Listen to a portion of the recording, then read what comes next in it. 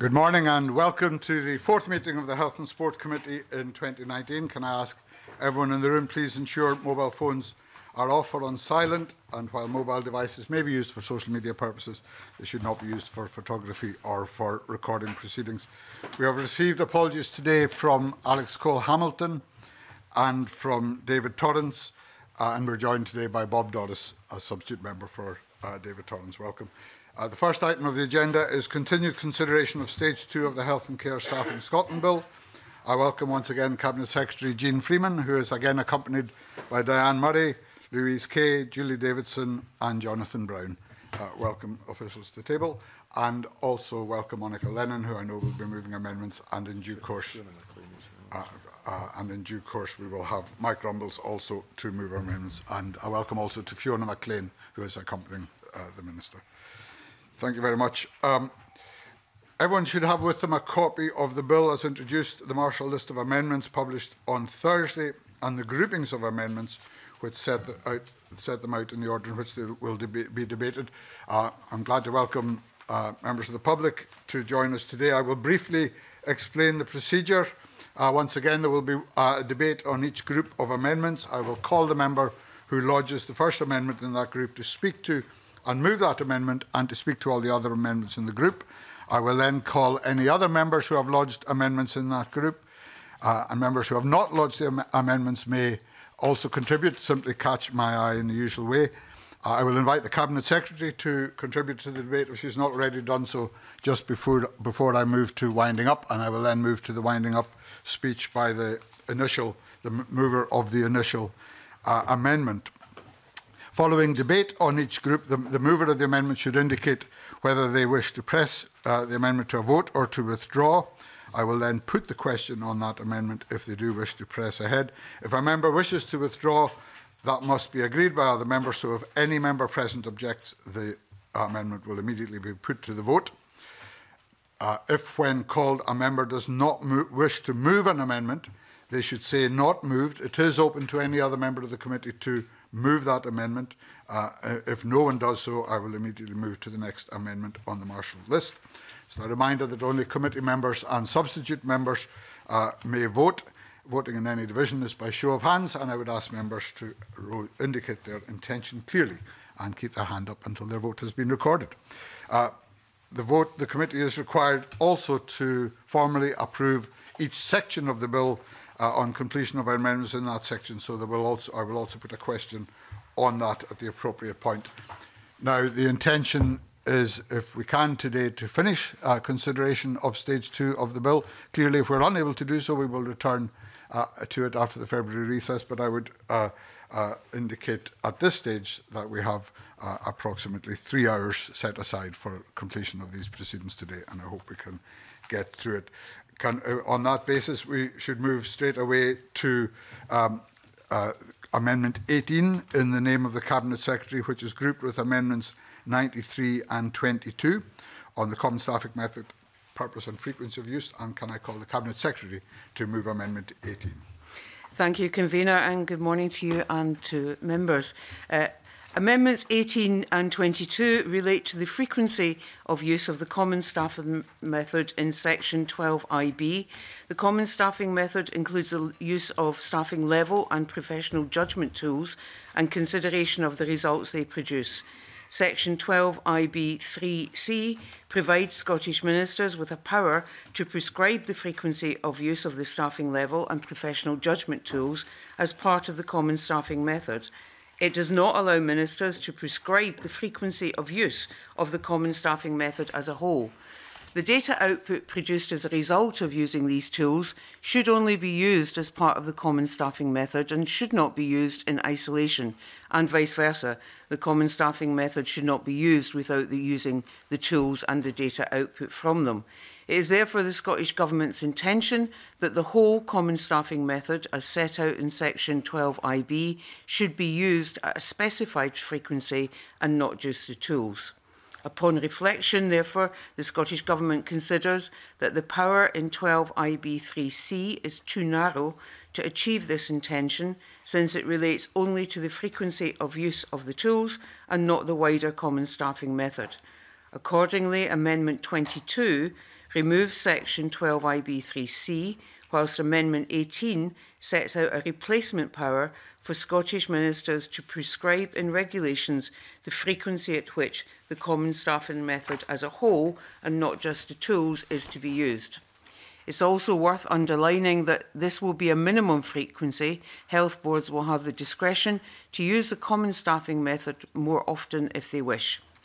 As well as providing clarity that Scottish ministers can specify the frequency with which the whole common staffing method should be used, and not just the tools, these amendments should also remove any possible suggestion that the output of the tools can be used separately from the common staffing method, or that the common staffing method can be followed without using the data from the output of the tools.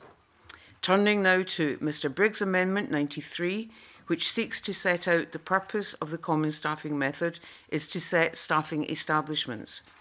Although the common staffing method is used to set staffing establishments, this is not its only purpose. It is designed to be used more widely. Indeed, the bill already reflects its wider use as a method to support service redesign. This is set out as a specific step in 12IB2D. If we were to say that the common staffing method was purely about setting a staffing establishment on an annual basis, then the opportunity created by this legislation is being missed, and we would just be making the voluntary use of the existing tools a statutory requirement. Throughout the consultation on this legislation, we were told that this needs to go beyond just looking at how the establishment is set. The common staffing method set out in this legislation does just that, and restricting it to that in terms of establishment only really undermines the purpose of the legislation.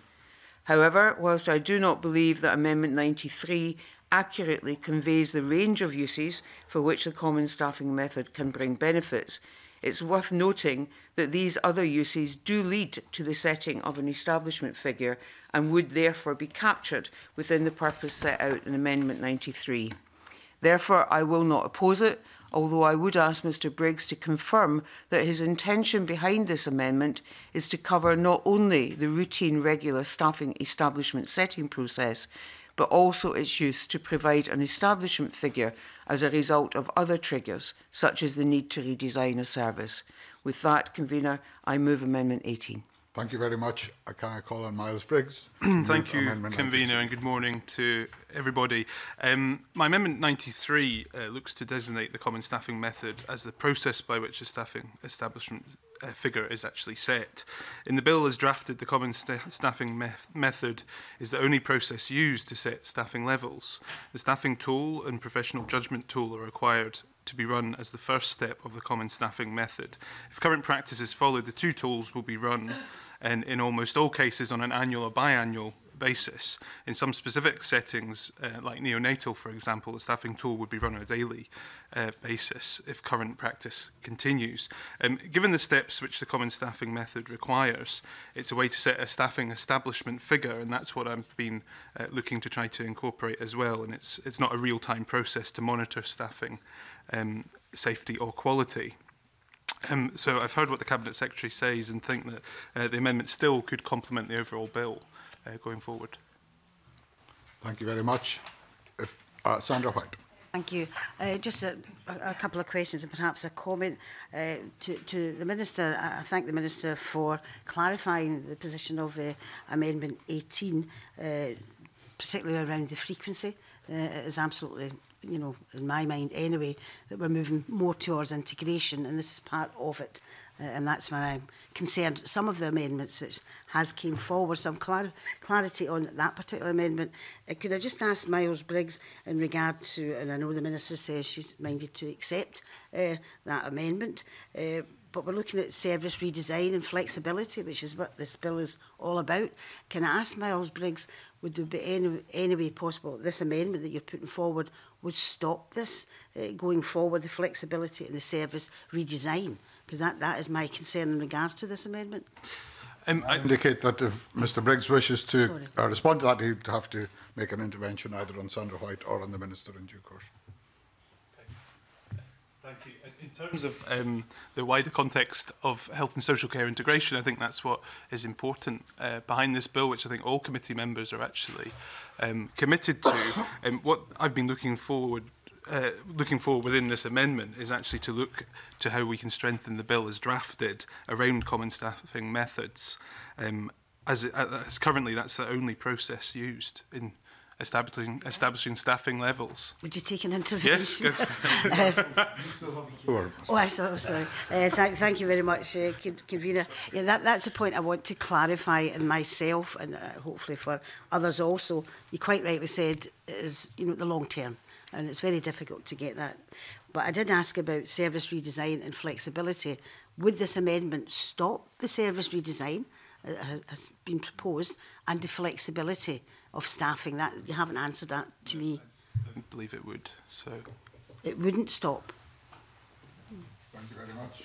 I think that concludes Ms White's contribution. Can I invite the Cabinet Secretary to wind up?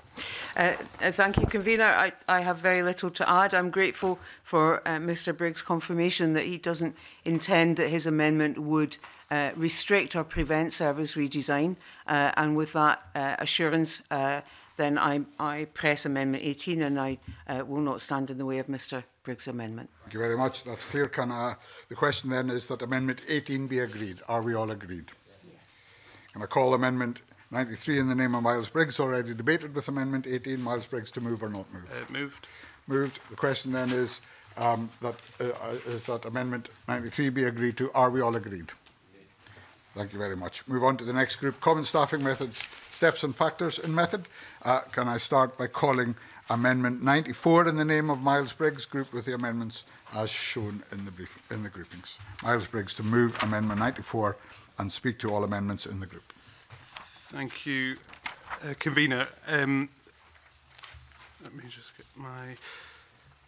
I'll move all amendments 94, 95, 97, 99, 100 and 101. The purpose of these is to remove the hierarchy within the common staffing method so that tools, patient acuity and dependency and the clinical advice of nurses of appropriate seniority are given equal weight. The current common staffing method is based on average workload for each speciality across Scotland. It's supplemented by considering the specifics of local context, including the age profile of staff, local recruitment challenges, quality indicators and professional judgment. As drafted, the use of a staffing level tool and the professional judgment tool are the first step. Taking into account current staffing levels, local context and so on must be taken into account next. Then patient need and appropriate clinical advice are taken into account. This means that within the common staffing method, the tools hold more weight than patient need and the clinical advice of nurses of appropriate seniority. As such, a common staffing method is not truly triangulated. The process set out by the common staffing method should give, I believe, equal weight to the use of staffing tools, patient acuity and dependency, and the clinical advice of nurses of appropriate seniority. When the committee took evidence on this, we were looking specifically at a piece of work around ultimate focus on outcomes to be achieved. I believe these amendments help to complement the bill in that. Thank you very much. Can I ask the Cabinet Secretary to speak to Amendment 19 and other amendments in this group? Thank you, Convener. In starting, I would speak to amendments, in particular Amendment 20. I addressed this amendment in part last week, and I don't intend to repeat everything I said then. I would like to point out, however, that in developing this amendment, I listened to the views of the RCN that the leadership role of the senior charge nurse should be recognised. This is something that was covered by the Leading Better Care Review back in 2008, which set out that in recognition of their leadership role, senior charge nurses should not be completely caseload holding. The leadership role of the senior charge nurse is something we will continue to work on, and the workload planning tools and common staffing method provide an evidence-based way to do so. I do not, however, feel that it is appropriate that nurses have been singled out for preferential treatment in a bill which is not only about nursing, and having looked further at Alison Johnston's Amendment 91, which was passed last week, I am not convinced that this does what she intended it to do, and I have some serious concerns about the way that is worded and the impact that it could potentially have on patient care, and we'll return to this later in the process. My Amendment 20 aims to recognise the unique roles and responsibilities which are placed on all clinical team leaders by setting out an additional step in the common staffing method which requires health boards to consider the role and professional duties of lead clinical professionals.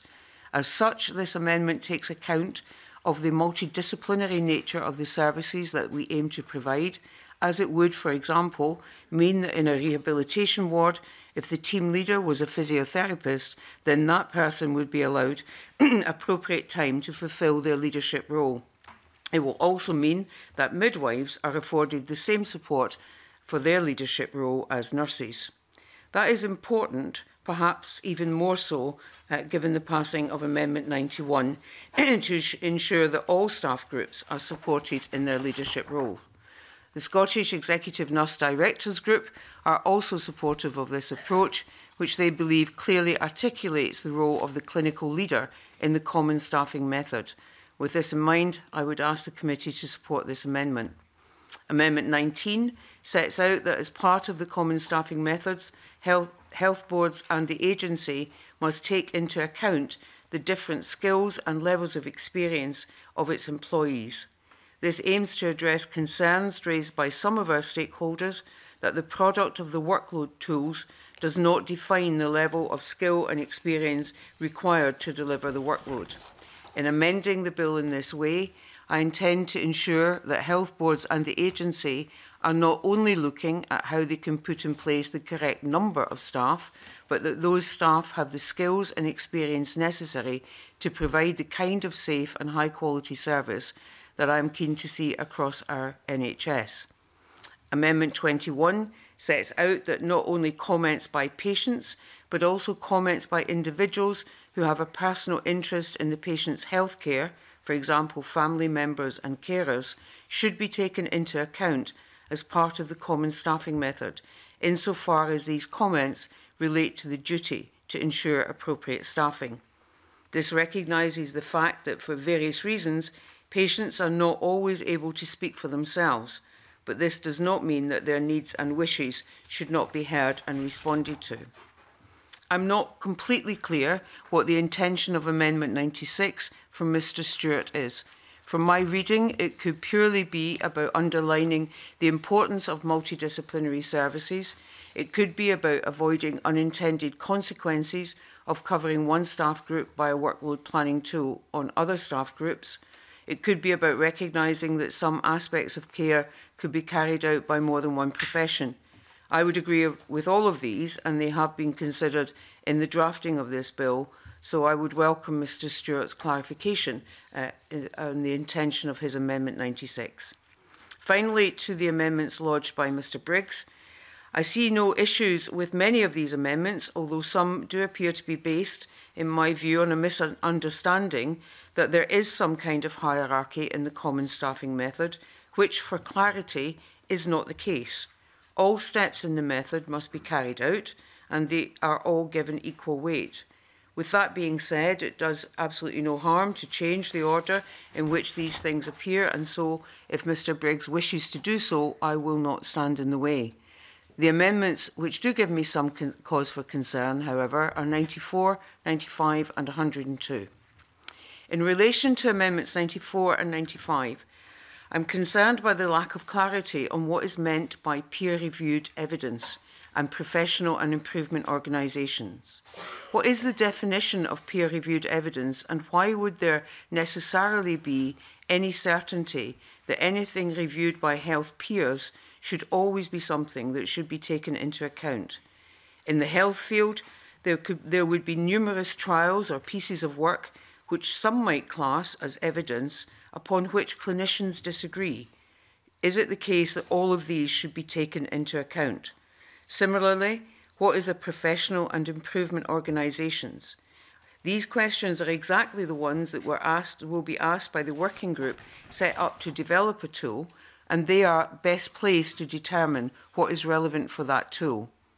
When his review the effectiveness of the tools and the common staffing method, as is set out in Amendment 17, they will take into account the most up-to-date and relevant evidence and guidance, as is their professional duty. I do not feel it is appropriate for legislation to require a senior charge nurse, for example, to have to carry out a review of available evidence every time he or she runs the common staffing method. My preference would be to include something in guidance in order to allow for greater clarity and also greater flexibility. I would be happy to work with Mr Briggs to see if we could develop an amendment for Stage 3 if he feels strongly that he wants something included in primary legislation, although I don't believe that is necessary. With this in mind, I would ask Mr Briggs not to press Amendments 94 and 95. In relation to Amendment 102, this is, I believe, based on a proposal from the RCN, who are keen to see excellence in care referenced in the bill in some way. If I'm correct in this assumption, this amendment is completely unnecessary, as Section 12IB2B already sets out that account must be taken of, and I quote, insofar as it is relevant, any measures for monitoring and improving the quality of healthcare which are published as standards and outcomes under Section 10H1 by the Scottish Ministers, which excellence in care will be. I therefore cannot see what this amendment adds. If Mr Briggs feels that the current provisions do not achieve what is required, then, as with Amendments 94 and 95, I would be happy to work with him to develop an amendment for Stage 3 which does achieve this. As it stands, I would be very hesitant to support this amendment, and I ask the member not to move it. Thank you very much, Cabinet Secretary. Can I now call on David Stewart to speak to Amendment 96 and other amendments in the group? Thank you, Convener, and good morning to everyone. I speak to and move Amendment 96 in my name. As with many other amendments in this group, my amendment seeks to add to the list of considerations that must be taken account of when determining staffing levels. At Stage 1, the committee heard evidence from a number of stakeholders about concerns that the bill could have the unintended consequence of drawing resources in the supply of professions covered by the existing tools at the expense of other healthcare professions not yet covered by the tool. Obviously, this would not be of the benefit to delivery of quality services or improving outcomes for patients and service users, which is why Amendment 96 requires account to be taken of the potential impact of other staff and professions in determining appropriate staffing levels. Other amendments brought by the Cabinet Secretary and Alec Cole-Hamilton, not directly in this group, seek to embed a multidisciplinary approach to the development and review of tools. This is very welcome. However, I do also submit that Amendment 96 is needed in addition to these amendments referencing multidisciplinary working and approaches to ensure that all professions are considered from day one of implementation of this bill and not just when the tools come up for review. Amendment 96 does not detract from the multidisciplinary amendments, rather it makes explicit their ultimate aim and is complementary to them. And hopefully these comments, Convener, cover the questions that the Cabinet Secretary said in her opening remarks. Thank you very much. If there are no other members, Emma Harper. Thank you, Convener. I just want to clarify that if we're going to pursue common staffing methods, that many of the tools haven't been created yet, and care homes don't have nurses working in care homes.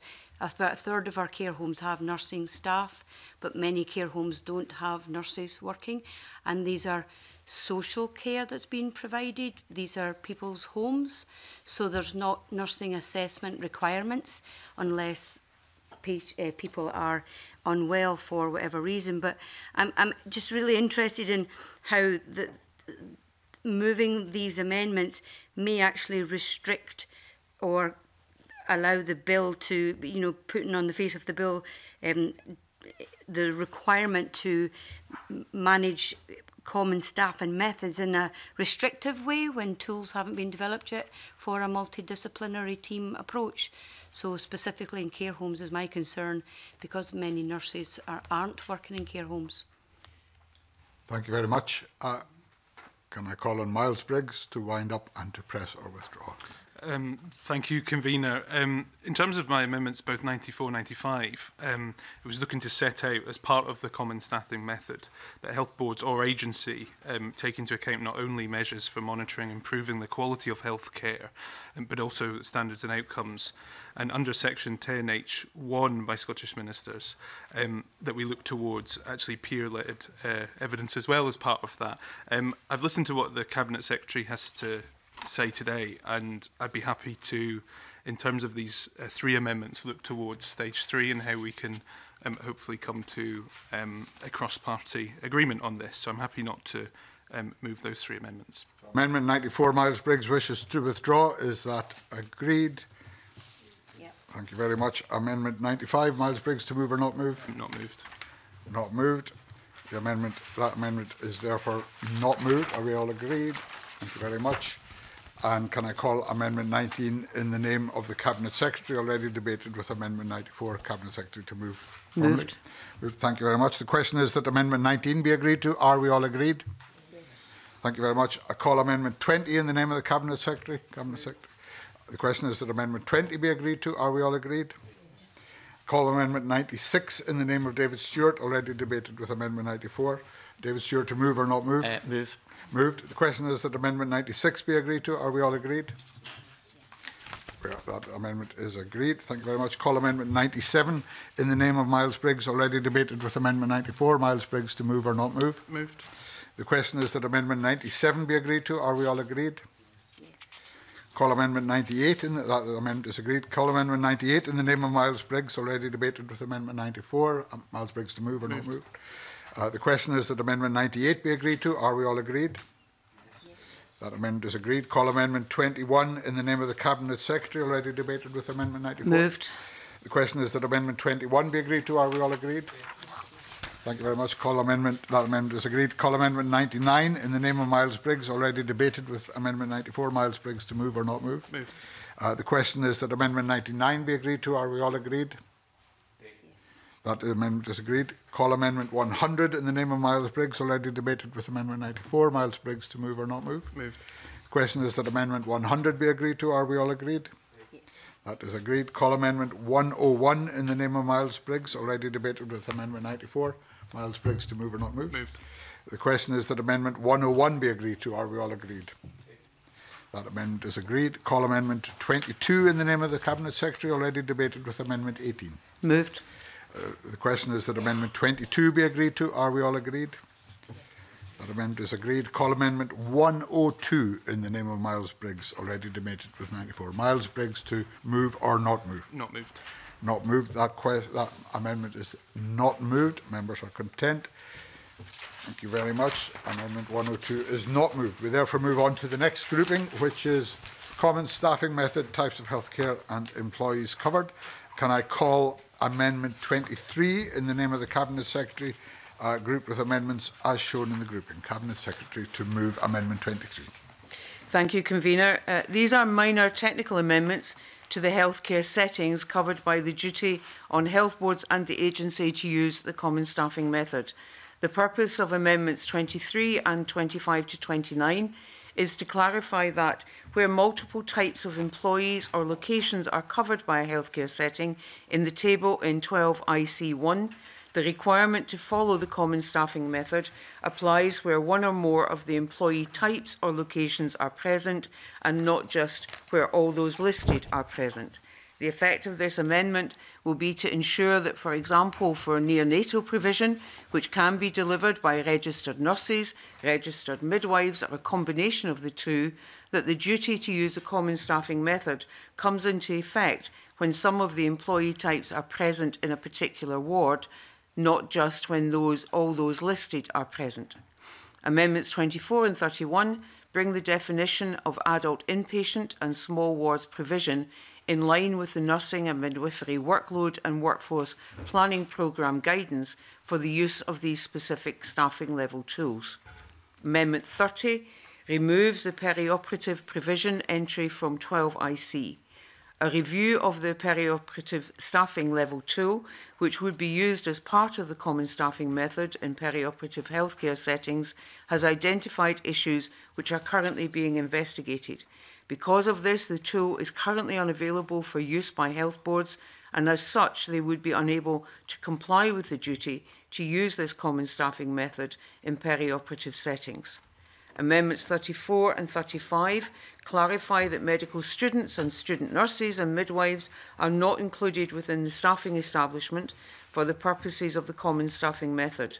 This exclusion can be extended to other types of student in the future if necessary, as more staffing groups, such as allied health professionals, are brought within the common staffing method. I spoke last week about the importance of taking a multidisciplinary approach, and in doing so recognise the important role allied health professionals play in achieving outcomes for service users. This is a point those professionals highlighted during Stage 1 evidence sessions and which was noted by the committee. Amendment 36 arises from productive engagement with the Allied Health Professionals Federation. It clarifies that allied health professionals are an example of the type of employee that can be covered by the common staffing method. This means that when new tools are developed in the future which cover allied health professionals, the duty to use the common staffing method can be extended to cover them. Amendment 46 expands the definition of employee in section 12IG to include those employed by a local authority under the lead agency model of integration. This means that those local authority employees will be captured under the common staffing method, which is necessary to ensure its correct operation in lead agency settings. Amendments 32, 33 and 45 are minor technical corrections to ensure that the legislation operates as intended.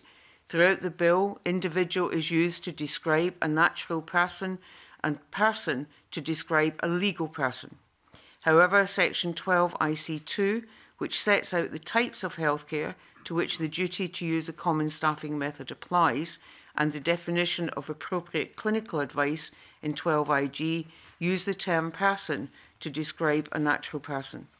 Amendments 32, 33 and 45 therefore change these references from person to individual to provide clarity that they refer to a natural person and to provide consistency throughout the bill. I move Amendment 23. Thank you very much. There would appear to be no other members who wish to contribute. Cabinet Secretary, is there anything you wish to say in winding up on this group of amendments? No, thank you, Convener. Thank you very much. The question is that Amendment 23 be agreed to. Are we all agreed? Yes. Amendments 24 to 36 inclusive are all in the name of the Cabinet Secretary and have all been debated. Can I invite the Minister to move amendments to 24 to 36 en bloc? Move en bloc. Thank you very much. Does any member object to a single question being put on amendments 24 to 36 inclusive?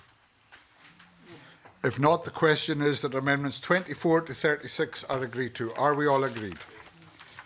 Thank you very much. We move on to the next grouping, which is regarding common staffing method training and consultation of staff.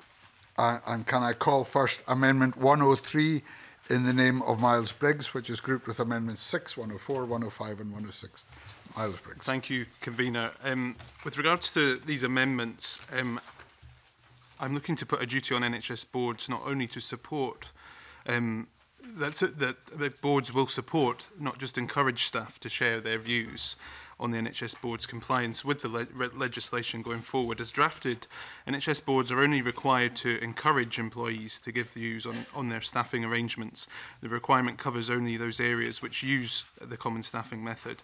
Employees of NHS boards will have valuable experience of staffing issues as well as views on whether the care they are able to provide is safe and of high quality. The duty on NHS boards should therefore be strengthened so that they must actively seek the views of their employees and support them to make their views known. This could, for example, mean NHS boards ensuring that there are reasonable systems in place to collect the views of employees.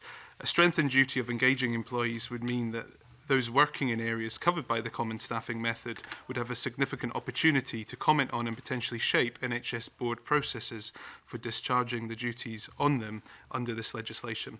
The operation of this legislation in practice could be further strengthened if the provisions for staff engagement at 121D A and B and the provisions for reporting back to staff in 121D E were not solely focused on the use of the common staffing method, but also took into consideration the guiding principles for staffing and the duty to ensure appropriate staffing. If amendments were accepted in the need for the NHS boards to establish protocols to identify, monitoring and assess risks, supporting staff to give their views on the protocol should also then be included. My Amendment 104 looks to ensure that nurses of appropriate seniority receive training in the common staffing method. The bill continues provision for NHS employees to be trained in using the common staffing method, as well as having adequate time to use it. Education in how the use of the common staffing method and having the time to use it are hugely important, I believe, to the outcomes of this bill. It should therefore be made explicit that NHS boards will make training on the common staffing method available to nurses of appropriate seniority across all settings. Thank you very much. Can I welcome Mike Rumbles and invite him to speak to Amendment 6 in the name of Alec Cole-Hamilton and other amendments in this group. Thank you very much, Convener, and it's a pleasure to be here. As I say, unfortunately, Alex can't be with us. As a member of the Health Committee, I think he's visiting hospital at the moment. So he's asked me to appear and move his amendment for him, which I now do, but I'd like to just comment on it on his behalf. This amendment simply adds to the bill. It doesn't take anything away from it. It just, in his view, improves the bill. So if we take into account and use any such views it received to identify best practice and areas for improvement in relation to such staffing arrangements, this is supported by the Royal College of Nursing, and I think it would add greatly to the intention behind this section of the bill. Thank you very much. Can I invite the Cabinet Secretary to respond to these amendments? Thank you, Convener. Convener, I have no concerns with Amendment 103, and I am happy to accept Amendment 6, which I think is a helpful addition to the duty on boards in Section 12ID. I would maintain that Amendment 104 is unnecessary, as Section 12 IDC, as drafted, already requires all those staff who use the common staffing method to be trained. I appreciate what Amendment 105 and 106 seek to do in connection with the real-time staffing assessment procedures, but in technical terms they are placed in the wrong part of the bill. The real-time staffing assessment procedures apply to all employees in a health board. However, these amendments will only apply to employees covered by the common staffing method, because Section 12ID, where these amendments are inserted, only applies to employees engaged in the common staffing method, not to all employees of a health board. And I would assume that Mr Briggs' intention is to cover all employees. In addition, the opening words of Section 12ID explicitly make compliance with the duty to use the common staffing method in Section 12IB dependent on fulfilling the duties listed in 12ID.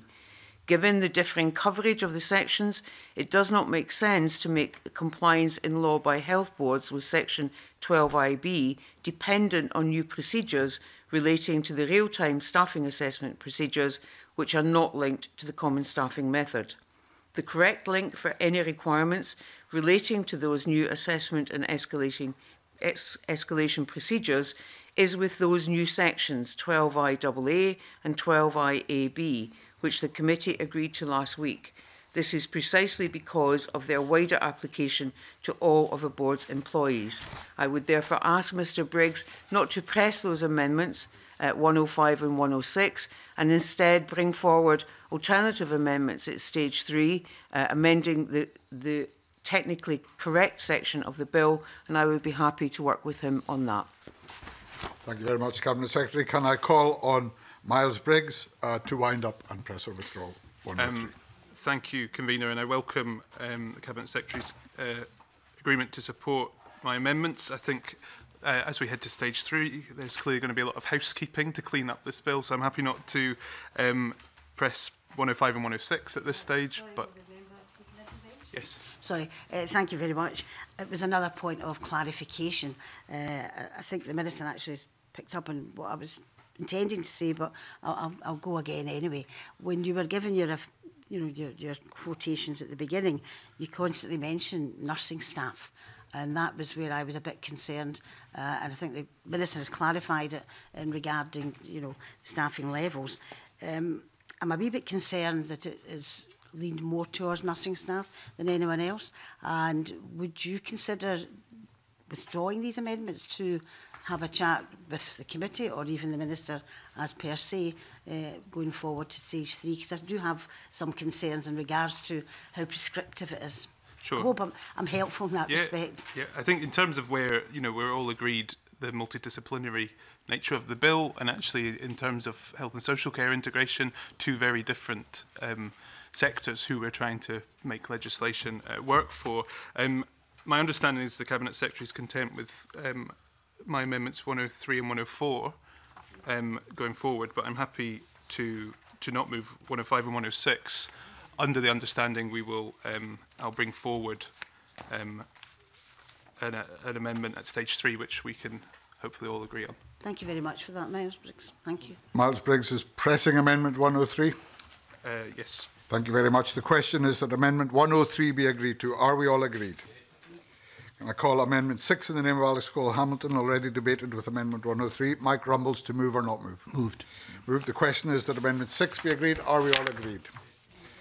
Call Amendment 104 in the name of Miles Briggs, already debated with 103. Miles Briggs to move or not moved? The question is that Amendment 104 be agreed to. Are we all agreed? That amendment is agreed. Call Amendment 105 in the name of Miles Briggs to move or not move? Not moved. Not moved. Amendment 105 is not moved. Call Amendment 106 in the name of Miles Briggs, already debated with Amendment 103. Miles Briggs to move or not move? Not moved. Not moved. Amendment 106 is not moved. Call Amendment 107 in the name of David Stewart, already debated with Amendment 17. David Stewart to move or not move? Thank you, Convener. Not moved. I've had a discussion with the Cabinet Secretary and I'm happy that she's taken on board the spirit of the amendment. Thank you very much. Amendment 107 is therefore not moved. Call Amendment 123 in the name of Miles Briggs, already debated with Amendment 17. Miles Briggs to move or not move? Sorry, Convener. 1-2. Amendment 123, already debated with Amendment 17. That was debated last week. Sorry. All right. 2 million piece of paper here.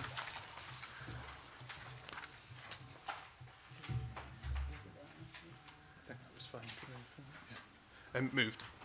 Amendment 123 is moved. The question is that Amendment 123 be agreed. Are we all agreed? We are not agreed. We will therefore move to a division on Amendment 123. Can I see all those in favour? Sorry, I'm jumping sheets of paper here. That's quite all right. Therefore, the Amendment 123 is not moved by Miles Briggs. Is the committee agreed that that should not be moved? Thank you very much. That is agreed. We therefore moved on to the next grouping.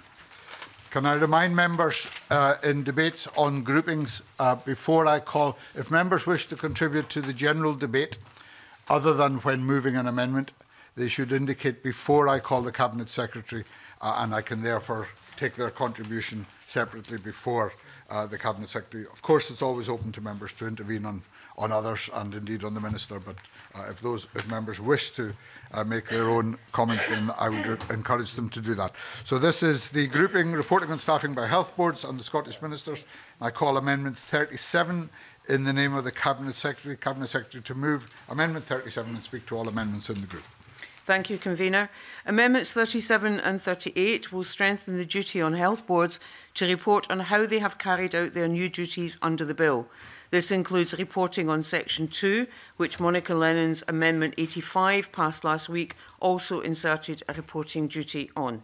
Boards will have to provide a report detailing excuse me, how they have complied with the general duty to ensure appropriate staffing, the common staffing method, real-time assessment of staffing, escalation of staffing concerns, and with the duties on training and consultation of staff.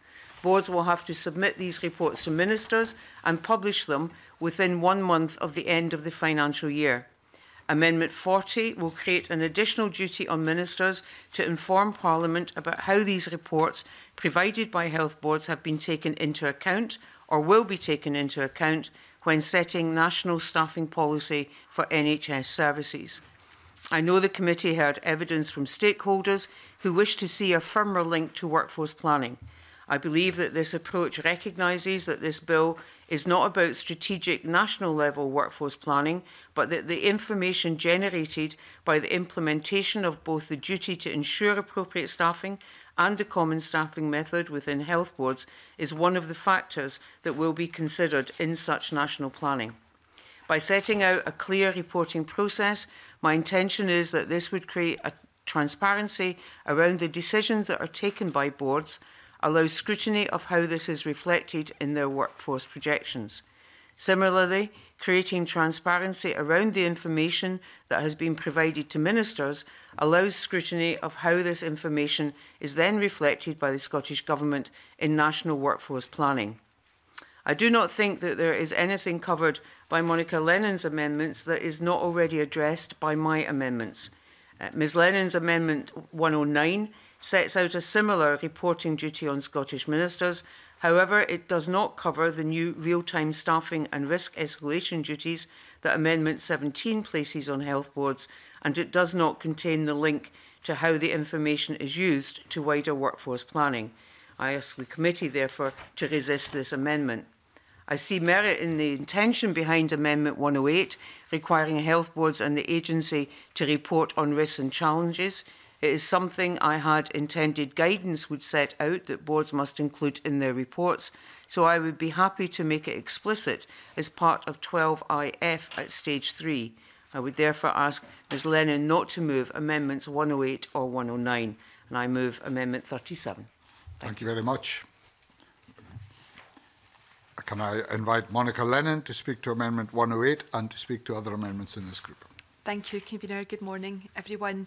Similar to amendments to Section 2 and 3 of the bill in an earlier group, these amendments aim to improve scrutiny of health boards' compliance with the bill.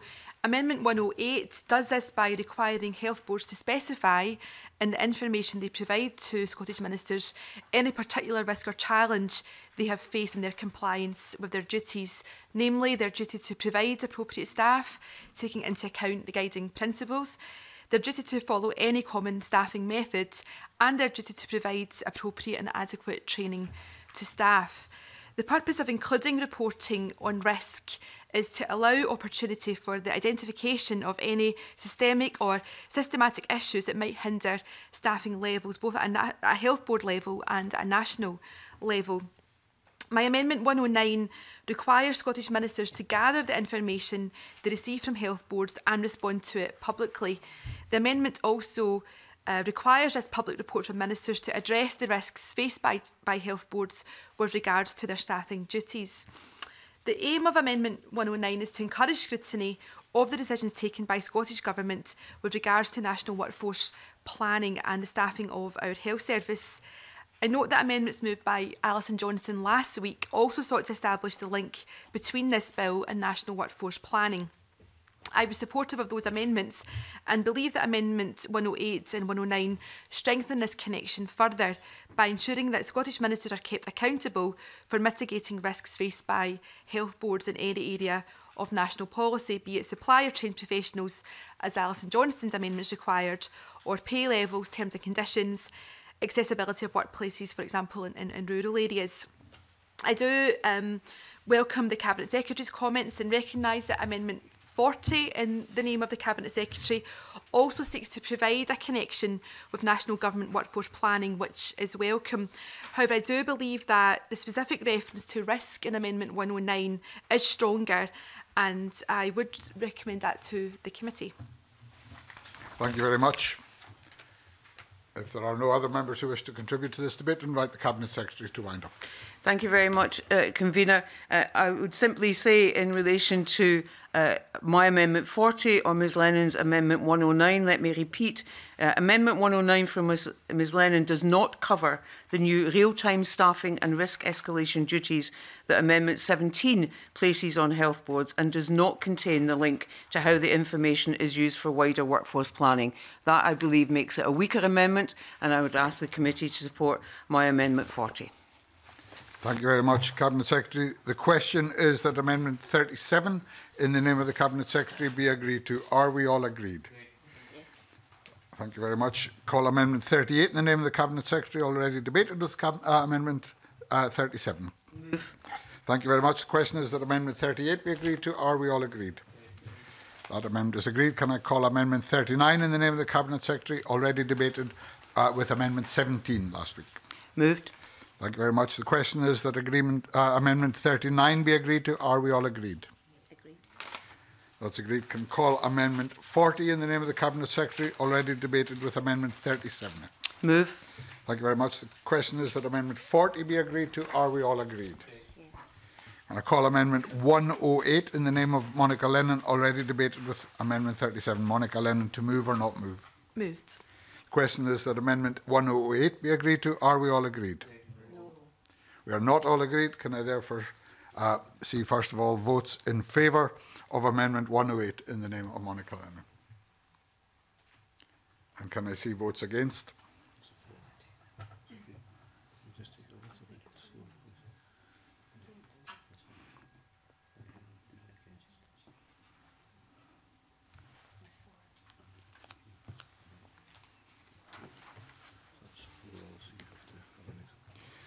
The result of that vote was 4 votes in favour and 4 votes against.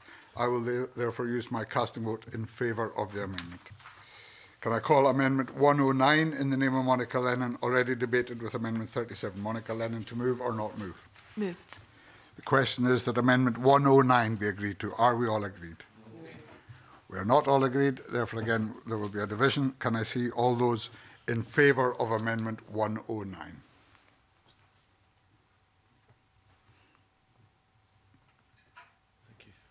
And all those against?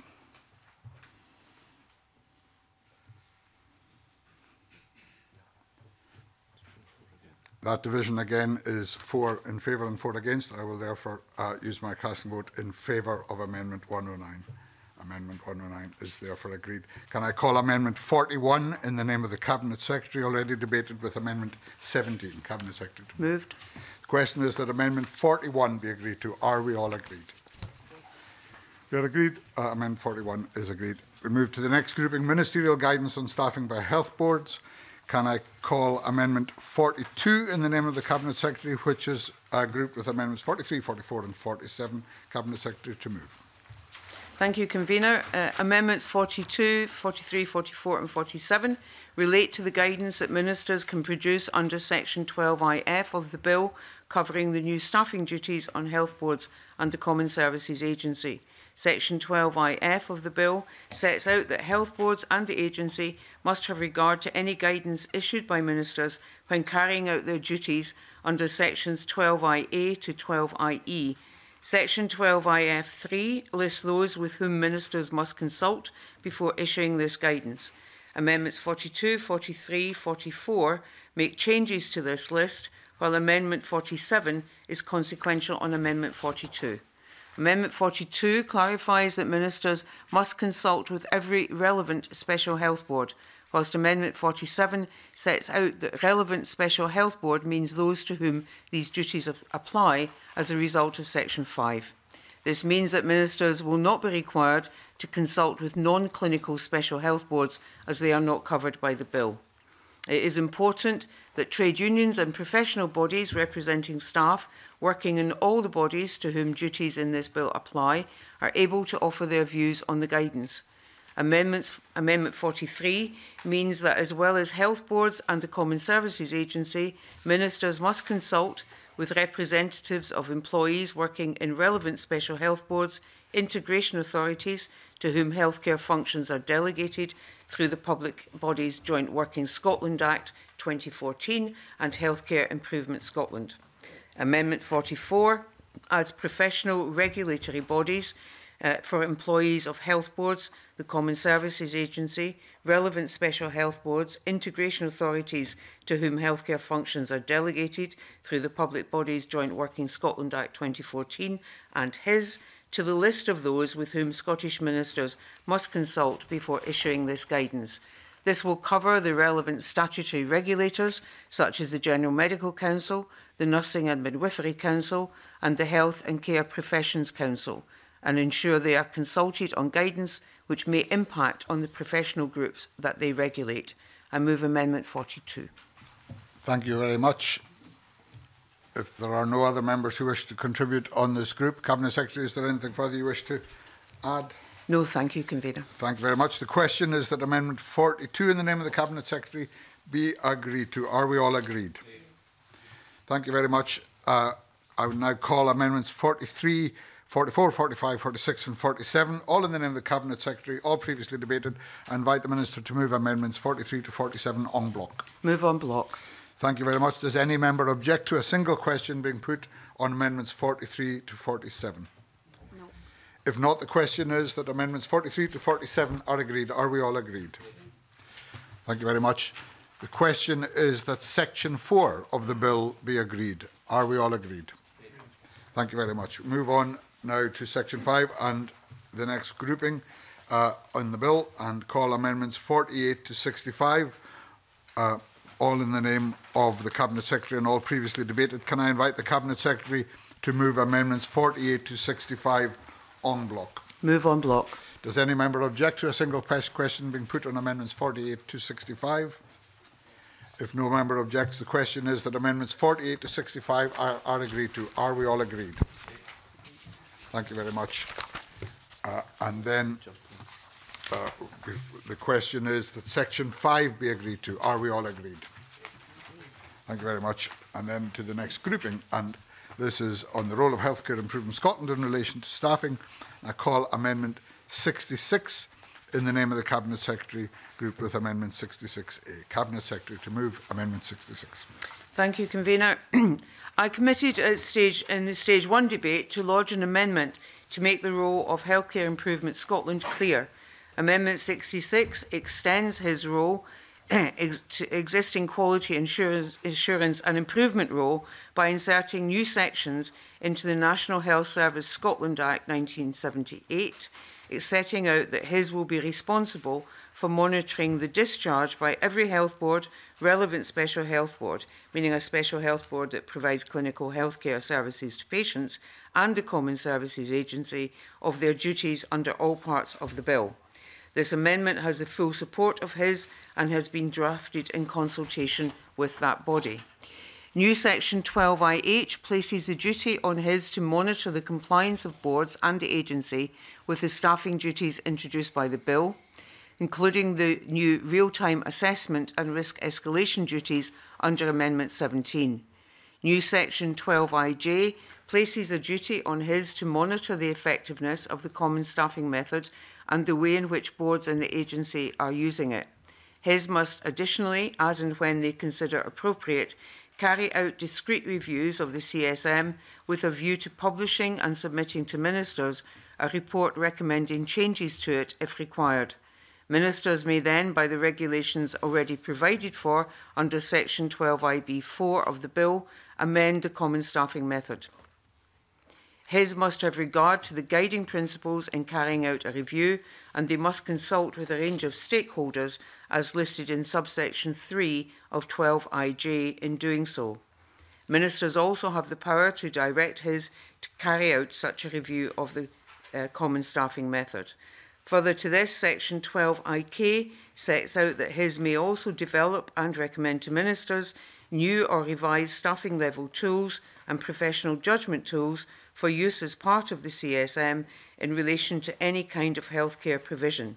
Ministers may then, by regulations already provided for under Section 12IB3 of the bill, prescribe the use of said tools as part of the common staffing method. In developing any new or revised tools, his must collaborate with those bodies mentioned previously and must again have regard to the guiding principles. Similarly, ministers may direct his to develop a new or revised staffing tool or professional judgment tool. In recognition of the view of stakeholders, and in particular the Allied Health Professions Federation, there is a need to look at the development of multidisciplinary tools going forward. Section 12IL places a duty on his, when developing a new or revised staffing level or professional judgment tool, to consider whether it should apply to more than one professional discipline. It also gives his a power to recommend to ministers that an existing tool should be multidisciplinary. His will be under a duty to monitor the effectiveness of any staffing level tool or professional judgment tool which has been prescribed by ministers under Section 12IB3. This would include any new or revised tool. Sections 12IN and 12IM aim to ensure that his are given access to the support and crucially to the data which is necessary to carry out their new functions under the bill. Section 12IM requires health boards, relevant special health boards and the agency to give his such assistance as it requires in performing its functions under Sections 12IH to 12IL.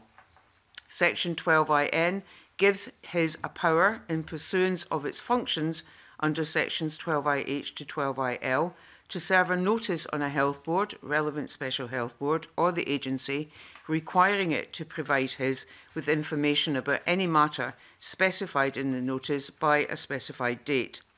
Ministers will also have a power under Section 12IO to issue statutory guidance to his and to the boards about these new provisions. Finally, but importantly, the existing powers of his to inspect NHS services are extended to include the enforcement of these new functions by Amendment Section 10I of the 1978 Act. His are fully aware of this amendment and are happy with the provisions set out in it. In relation to Amendment 66A, I would note that this amendment is, in my view, unnecessary, as ministers can already direct his to carry out a review of the common staffing method under Section 12IJ4, or to develop a new or revised level tool or professional judgment tool under Section 12IK5. This could include a direction that his look at particular matters, including staff absences and bed occupancy levels. However, I do not feel that this amendment does any particular harm, and I will therefore not stand in Mr Briggs' way if he wishes to press it. I move Amendment 66. Thank you very much, Cabinet Secretary. I call Miles Briggs to move Amendment 66A and speak to 66. Thank you, Convener. And from stage one, welcome the fact that the Cabinet Secretary's brought this forward. I think we're both actually trying to achieve the same thing in our amendments here. I specifically was looking to allow ministers to prescribe what could be included, because I think our original discussions around a multidisciplinary disciplinary approach is very different to a multidisciplinary tools. And given the different workforces, how we take that forward, I think is important. I'm happy to press my amendment and hope that at stage 3 we'll finally get something in the bill which is workable. Thank you very much. If there are no other members who wish to speak, can I ask the Cabinet Secretary to wind up on Amendment 66? I've nothing further to add. And Miles Briggs to wind up on 66A and press or withdraw. Nothing further to add and press. Thank you very much. In that case, the question is that Amendment 66A be agreed to. Are we all agreed? Yes. We are agreed. Cabinet Secretary to press or withdraw Amendment 66. Press. Thank you very much. The question is that Amendment 66 be agreed to. Are we all agreed? Yes. Thank you very much. I now call Amendment 110 in the name of David Stewart, already debated with Amendment 84. David Stewart, to move or not move? Not moving, following a helpful discussion with the Cabinet Secretary. Thank you very much. I now call, therefore, the Amendment 110 is not moved with the agreement of the committee. Thank you very much. And then we move on to Section 6 and the next grouping, which is in relation to the duty of care service providers to ensure appropriate staffing. I will call Amendment 7 in the name of Alex Cole-Hamilton, which was grouped with Amendments 111, 112 and 67. And can I call Mike Rumbles to move Amendment 7 and speak to all amendments in the group? Thank you very much, Convener. As I say, these I'm here on behalf of Alex Cole-Hamilton's amendments, but I also like, obviously, to speak to the Cabinet Secretary's Amendment 67 as well. All of these amendments are intended to improve the bill, and I think whichever way we go, it will be an improvement. If I could say that, actually, I think Alex Cole-Hamilton's amendment are more comprehensive, if I can put it that way, and more effective than the Minister's amendment in this case. And the reasons are as follows: because we're looking at any person who provides a care service must ensure that at all times suitably qualified and competent individuals are working in the care service in such numbers as are appropriate for the health, well-being and safety of service users. And Alex Hamilton's amendment says, and staff. I think that's really important. It's about the health, well-being and safety of service users and staff. So this amendment is particularly supported by the Royal College of Nursing as well. And taken together with the other two amendments, 111 and 112, in the next subsection, the provision of safe and high-quality care and services. Taking these three amendments together, they are far more comprehensive than looking at the Minister's choice in 67 when she says, adding a subsection C, insofar as affects either of those matters in A or B, the well-being of staff. Whereas Alex Cole-Hamilton's amendments cover health, well-being and safety. So I think I don't need to add any more than that to say that I think they are far more comprehensive. They build on the importance of this section, and I would hope for unanimous support for it. Thank you very much. And I call on the Cabinet Secretary to speak to Amendment 67 and other amendments in the group. Thank you, Convener. Convener, I appreciate the valid aim of Amendment 7 to ensure staff wellbeing is considered in ensuring adequate numbers of staff. However, as I said last week in relation to Amendment 3, we must be mindful that employment and health and safety law are reserved matters and not for this Parliament. I also stated for Amendment 3, but will restate again for clarity, that an almost identical provision to this proposed amendment already exists in health and safety legislation, and we would not want to replicate in the bill any duty that already exists in primary legislation. With this legislation, we seek to ensure safe, high-quality services. Success will create a virtuous circle of better outcomes for patients, together with improved well-being for the staff. Evidence does demonstrate that one can affect the other. We have already have ensuring the well-being of staff as a guiding principle, and throughout the bill, for the sake of clarity, we express concern and institute provisions to ensure their health and safety. I'm not averse to the aims of Amendment 7. However, I will move Amendment 67 as a replacement, which I will answer the request of the committee in the Stage 1 report to include staff wellbeing in the duty on care service providers to ensure appropriate staffing. As with Amendment 15 in the health context, which was unfortunately not passed last week, Amendment 67 will keep the primary focus of the legislation on the welfare of service users, while considering staff wellbeing in terms of how it impacts on the service itself. In relation to Amendments 111 and 112, Section 6 of the Bill provides that any person who provides a care service must ensure that at all times suitably qualified and competent individuals are working in their service in such numbers as are appropriate for the health, well-being and safety of their service users and provision of high-quality care. Amendment 111 would state that any person who provides a care service must ensure that such numbers must be working as are appropriate for the provision of safe and high-quality care. I have no concerns, therefore, with Amendment 111, given the clear aims of the bill to secure safe and high-quality care. Amendment 112 would state that such numbers must be working as are appropriate for the provision of high-quality care and services. Whilst this does duplicate what is already provided, as the care is the service, I will not stand in the members' way if they wish to accept this amendment. I therefore ask the committee to support Amendment 67, but not to support Amendment 7. Thank you very much, Cabinet Secretary. I see Brian Whittle and George Adam. Thank you, Convener. Just for clarity, Cabinet Secretary here, I think what you've highlighted the fact that the primary concern here is to look after the concerns of the patients here at all times and their well-being. But I think also what my concern about this is in doing so we should also consistently look after the health of our healthcare professionals. I'm assuming, Cabinet Secretary, that's something that you would agree with, and I'm not sure if especially around 67, if that's the case here, because I think one goes in hand with the other, and looking after the health of our healthcare professionals is key to looking after the health of patients. Which You wish to intervene on Mr Whittle if you choose. Well, I'm not going to disagree with Mr Whittle, and I think I've already said I'm not going to stand in the way of amendments 111 and 112. I'm also making the point that elsewhere in the bill we have clear provisions that show our commitment to the health, well-being and safety of staff. My primary point is that the focus of this legislation is on the quality of the provision to those who receive it, and there is multiple evidence, and indeed that virtuous circle that I spoke about, that in order to do that you have to ensure the health, well-being and safety of staff. So I kind of think we might be dancing on the head of a pin here. I don't have a problem with 111 and 112. My concern is around Amendment 7, which I believe replicates legislation which is not necessarily in our power to do so. Mr Whittle, have you completed? Fine, thank you very much. George Adler. Thank you, Convener.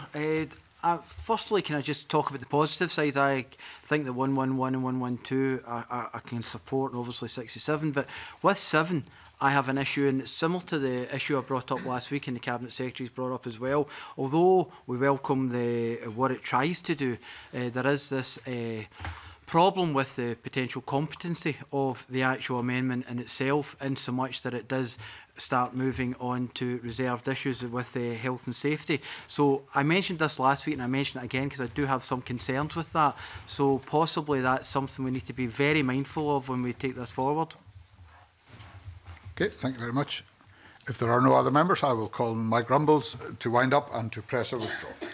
Thank you very much, Convener. I'm surprised to find such a red herring suddenly appear in this debate.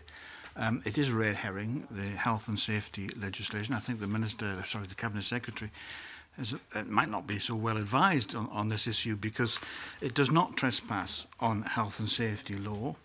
If it did, then you couldn't have what's in the bill already, which is the well-being and safety of service users. You can't draw the distinction to say that the health and safety of service users isn't to do with health and safety, and then say, because it's the staff, it is health and safety. It isn't. So this is a... Yes, of course. Thank you. Thank Mike Rumbles for taking the intervention. I think perhaps you're mixing it up slightly. Obviously, it's the health and well-being, but we're talking about legislation, which is reserved, and I think that's where the point is. No, I'm sorry. I think the member misunderstands the point I'm making. The point I'm making is the Minister, the Cabinet Secretary, has brought forward this legislation. If it contravened health and safety legislation for service users, the safety of service users, it couldn't be in here. I think so the point I'm making, and I haven't given way already on this point, we are including staff, the people who work in the organisation as well as the people who use the organisation. Health and safety legislation applies to everybody who uses a facility, whether they are members of staff or not. And the detail of health and safety law is in health and safety legislation. This does not contravene health and safety legislation. If it did, this would be incompetent in the bill. So I'd like to put to rest that red herring. Order, please. Thank you very much. Mike Rumbles, are you pressing Amendment 7? I am indeed pressing the amendment because it certainly improves the bill dramatically. Thank you very much. The question is that Amendment 7 be agreed to. Are we all agreed? No. We are not all agreed. There will therefore be a division. Can I see those in favour of Amendment 7?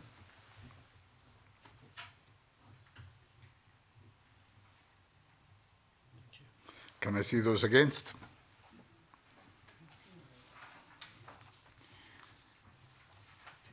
That division is 4-4, and I will use my casting vote in favour of that amendment. Amendment 7 is therefore agreed.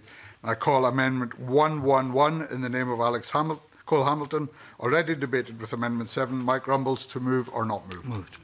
Amendment 111. The question is that Amendment 111 be agreed to. Are we all agreed? Yes. Call Amendment 112 in the name of Alex Cole Hamilton, already debated with Amendment 7. Mike Rumbles, to move or not move? Moved. The question is that Amendment 112 be agreed to. Are we all agreed? And I call that amendment is agreed. Can I call Amendment 67 in the name of the Cabinet Secretary, already debated with Amendment 7? Cabinet Secretary, to move. Moved. Thank you very much.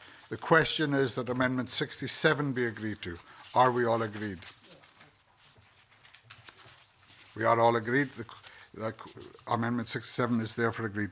The question is that Section 6 be agreed to. Are we all agreed? Thank you very much. Move on to the next grouping of amendments in relation to care services risk management procedure. Call Amendment 113 in the name of David Stewart in a group on its own. David Stewart to move and speak to Amendment 113. Thank you, Convener. This amendment in my name seeks to ensure that care sector providers have in place appropriate processes for assessment and managing risk associated with staffing levels, as my previous amendment sought to do for health services. Having spoken to stakeholders in the sector, including Scottish Care, I have submitted a slightly pared-down amendment compared to my related amendment in Part 2. Risk management escalation procedures are there partly to protect staff and employees who have to find solutions to staffing challenges in the real time by giving them clear guidance and steps they can take. Can I just finish this and I'll come back? An opportunity to make a contribution once Mr. Stewart has completed his, or to take an intervention. However, it was suggested that prescribing the steps that must be taken by employees could have the unintended consequences of placing significant responsibilities and bureaucratic burden on already stretched and hard-working employees. That's why Amendment 113 places the responsibility on providers to set out risk management procedures, but allows flexibility for local contexts. Risk management procedures must be policy as standard, and this amendment seeks to standardise this as much as possible with regard to staffing the sector. And I give way to Sandra White. I thank the member very much. I've also consulted various organisations and had various feedback as well. And COSLA, I presume everyone had got that from COSLA as well, and also my own area in Glasgow, social work department there as well. And they say it puts an added burden onto care services, particularly ones who are smaller care services. It's another layer of bureaucracy, which basically in the situation as it is at the moment, going through consultation in care services, they feel that this coming in at this moment may jeopardise any agreement that's made with care services. And they also say that it seems to not really give any elaboration of how good care service could be if this amendment is put forward. Basically, they think it's an additional burden in regards to legislation and scrutiny. So I would ask David Stewart to take that particular point on board, coming from COSLA and also coming from service users within my own constituency in Glasgow, and coming from Glasgow City Council, Head of Social Work Department as well. I thank him for bringing it forward, because it's good to be having a debate on that particular one. But I would ask if perhaps, as I did previously, if you have spoken to the Minister, the CABSEC, that would be great. If not, perhaps you wouldn't press this particular amendment. Can I thank, through your convener, Sandra White, for her contribution? Obviously, I respect COSLA and all the players in the care sector. Obviously, I have had discussions with a number of them. I do think this is an important amendment, but obviously I'm happy to listen to the points that the Cabinet Secretary may make on this particular amendment. Thank you very much. Are other members wishing to contribute? If not, can I invite the Cabinet Secretary, please, to respond to this? Thank you, Convener. Convener, I am mindful that the risk escalation procedure I've proposed for health settings has been developed through very detailed work with representatives of nurses, midwives, medics and allied health professions. Given the importance of this, I would be very reluctant to apply a similar process to care service providers without working closely with them to ensure it is proportionate and effective. I have no issues with the intention of Mr Stewart's amendment, but in terms of scope, the way in which it is drafted would cover the full range of care providers. This means that all those who fall within Section 47(1) of the Public Services Reform Scotland Act 2010, including childminders. There are over 5,000 registered childminders, as an example, in Scotland who mainly work individually. As worded, this amendment would require each to have an escalation policy. I am sure that that is not Mr Stewart's intention, and I'm sure too that the committee would agree that that would be disproportionate. And what I would suggest, would ask Mr Stewart to withdraw the amendment, to not press it, so that we can work together to bring forward a replacement at stage 3, which is drafted in such a way as to meet his intention, but not be so wide in its scope. Thank you very much. Can I ask David Stewart to wind up and press or withdraw? Thank you, Convener. In light of the contribution to Sandra White and the Cabinet Secretary, I'm happy to go away and think again about this particular amendment, particularly with my colleagues at COSLA. And in light of that, I'm not pressing this amendment. Thank you very much. Amendment 113 is withdrawn with the agreement of the committee. Thank you very much. We'll move on to the next grouping, Care Services Training of Staff. And again, call Amendment 114 in the name of David Stewart in a group on its own. David Stewart to move and speak. Thank you, Convener. Amendment 114 in my name seeks to ensure that should Scottish ministers mandate the use of staffing tool by care services, that they take responsibility for adequately resourcing the training required. Social care providers' margins are tight and full-time staff is limited, so it's important that resources are there to reimburse staff for training that they are obliged to undergo. Similarly, care providers should not be forced to pay for additional training time out of squeezed resources. As we've seen with implementation of the living wage for social care workers and overnight carers, new policy and standards from the Scottish Government must be backed up by resources if they're going to make a difference at the ground level. The financial memorandum does make some reference to funding the training associated with implementing the use of the tools. This amendment merely makes the obligation on Scottish ministers to fund the training explicit in the bill. This will be important should costs run by more than was originally estimated in the financial memorandum. Thank you very much. Sandra White. Thank you very much, Convener. Once again, and thank you, David Stewart, for that also. I think it clarifies some points in regards to, obviously, funding as well. I have also, as I said previously, spoke to COSLA and various others as well, and I'm sure everyone has had COSLA's letter back to them. I mean, it basically asks COSLA and others ask that this is further considered by commissioners at this moment in time, as obviously the commissioning authority are the ones that fund this as well, and they would like to go through the process fully, COSLA with the commissioners and through the bill also, and I would ask that this is taken into consideration. I think they're willing to work as they always do, and I would ask if the member wouldn't press this particular one, and perhaps the Cabinet Secretary may have something to say in that particular one as well. Thank you very much. Emma Harper. Thank you, Convener. It's just a quick question, maybe that David Stewart will be able to answer in his summing up. Is this assuming that all training is provided away from the place of service provision? Because in my experience, a lot of training is provided and delivered at the bedside, at the place of care, at the place of residence. So it's creating a very narrow approach which doesn't really enable training to be I guess, more widely appreciated in the diversity that it is provided. Thank you very much. Cabinet Secretary. Thank you, Convener. Convener, again, I appreciate what Mr Stewart is intending to achieve with this amendment. I think that we do all agree that it is entirely right that care staff are properly trained. I believe that is recognised in Section 7. But the suggested amendment, the proposed amendment, is, in my view, fundamentally flawed in that the Scottish Government does not directly fund or contract with care service providers.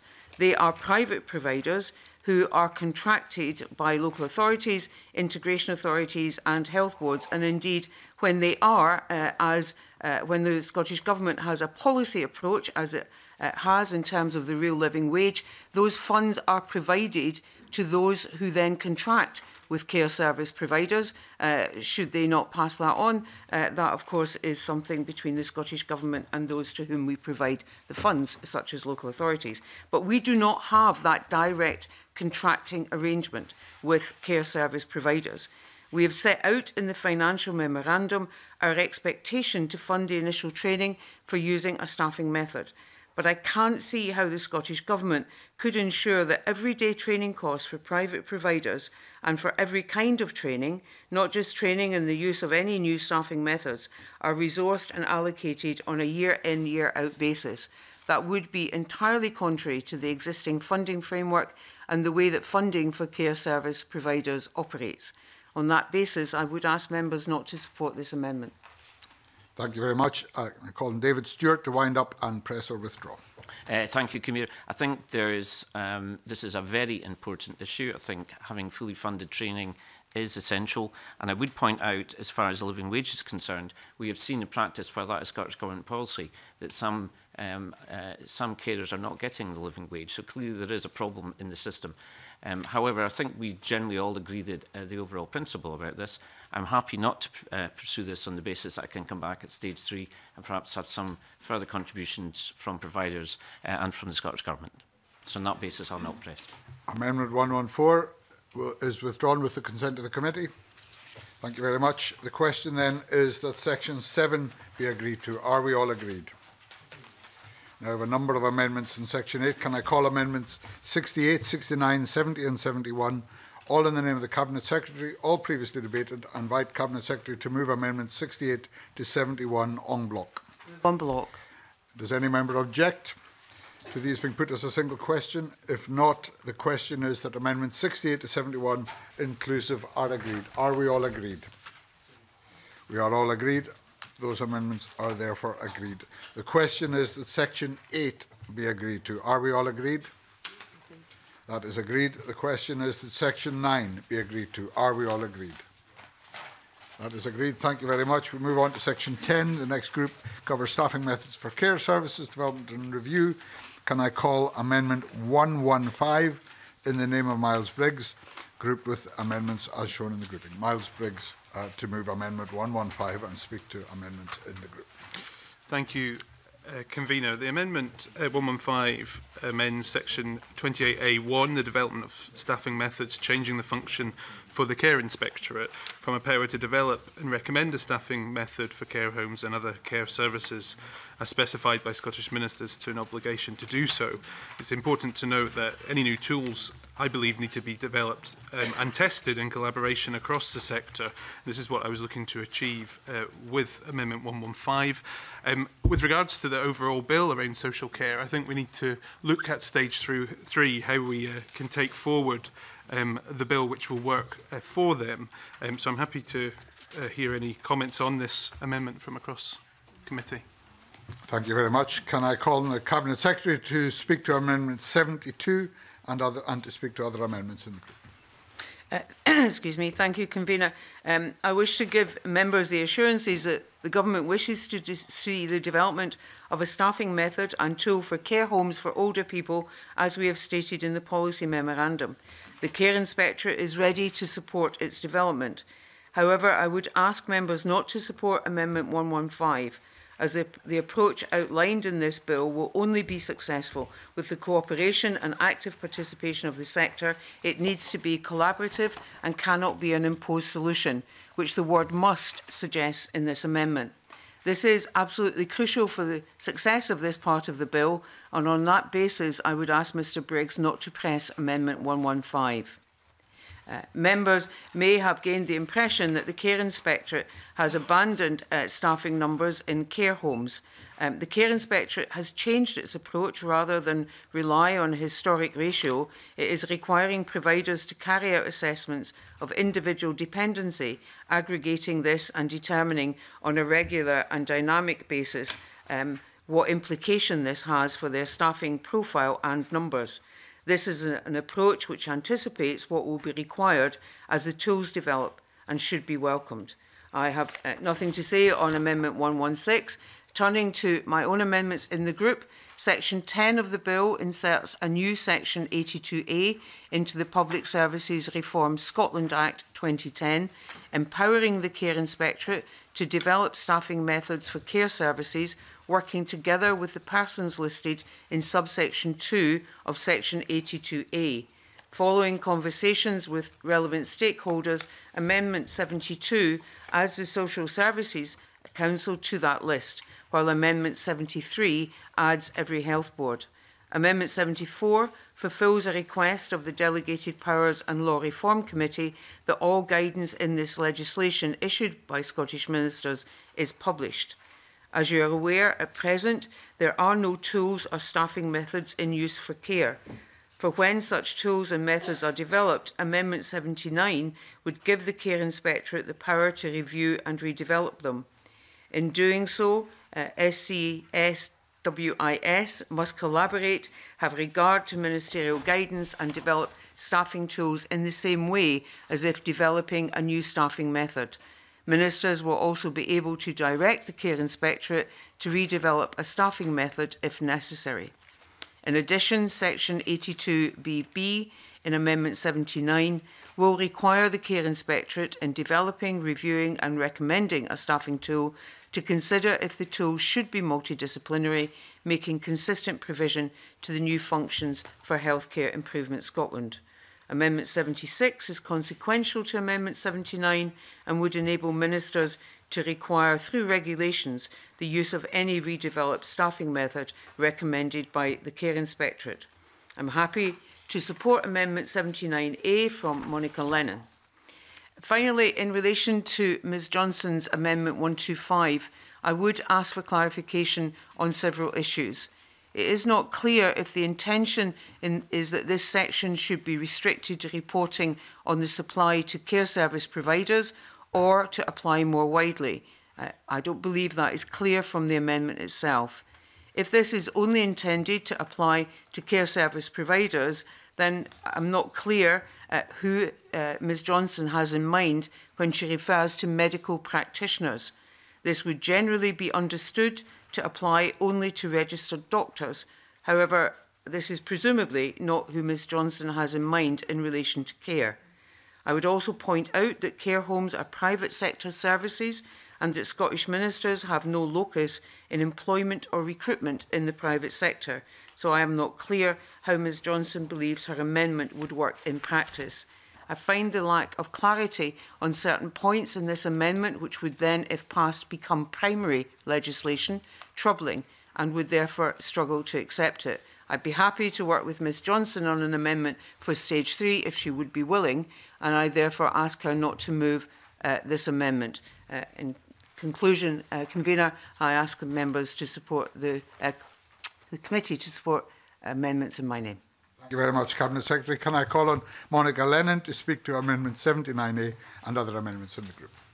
Thank you, Convener. Amendment 79A relates to the powers of the Care Inspectorate. It ensures that they can review not only the use of a staffing tool, but also whether providers are complying with the general duty to provide appropriate staff levels under Section 6. The purpose of the amendment is to clarify that the remit of the Care Inspectorate is to consider staffing levels, that the remit of the Care Inspectorate to consider staffing levels is not limited by the existence or otherwise of a staffing tool. Current inspections by the Care Inspectorate consider staffing levels already as policy. This amendment shouldn't therefore create any additional burdens or obligations on providers or in the wider social care sector, and I welcome the Cabinet Secretary's support for Amendment 79A. Thank you very much. And can I welcome Alison Johnson and invite her to speak to Amendment 125 and other amendments in this group. Thank you, Convener.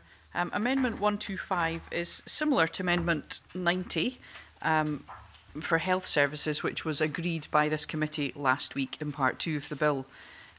This amendment too recognises that workforce and workload are inextricably linked, and it aims to ensure that the government has considered all the relevant information available to them when they commission training places for those for whom they can commission training places who work in this sector too.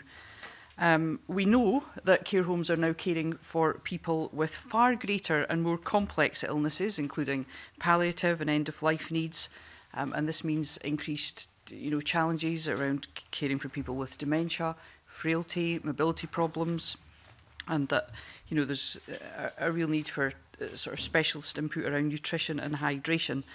And I think it's significant that 65% of care home residents are now assessed as requiring nursing care.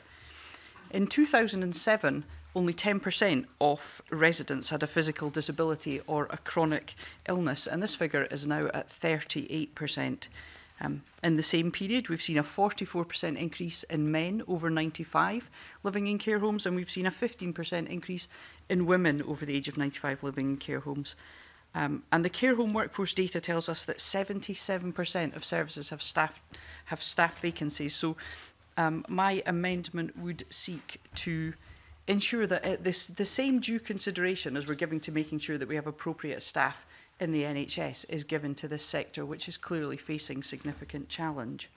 I'm open to working with the Cabinet Secretary, though, to progressing a form of words for stage 3 that would meet with everyone's approval, if that is helpful. Thank you.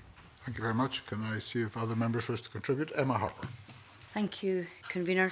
I am interested in seeing how this would develop. So I'm looking at Miles Briggs' amendment, and I'm concerned that any imposition of any tools that have been developed which are nurse-focused would actually not work for a multidisciplinary team approach. There are many care homes that have nursing places, but it's a residential care home that is people's homes, and as I've mentioned before. So I'm keen to look at collaboration and multidisciplinary team approach. Currently, nurses in the NHS do go to care homes to provide nursing assessment and care and service provision in a nursing way. But I'm really keen to not put anything on the face of the bill that might mean it restricts any way that flexibility in working, team development, multidisciplinary team collaboration, because that's actually key to looking at how we develop care in the future. Thank you very much. Sandra White.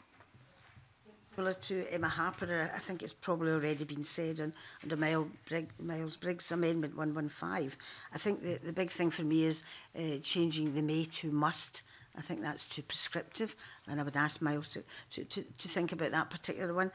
Obviously, I'm coming back on from COSLA and also the other experienced one. And just to put on the record, David Williams, who I mentioned, is not just the Social Care in Glasgow, he's actually the Health and Social Care Scotland Chief Officer Group. So I just wanted to put that on record.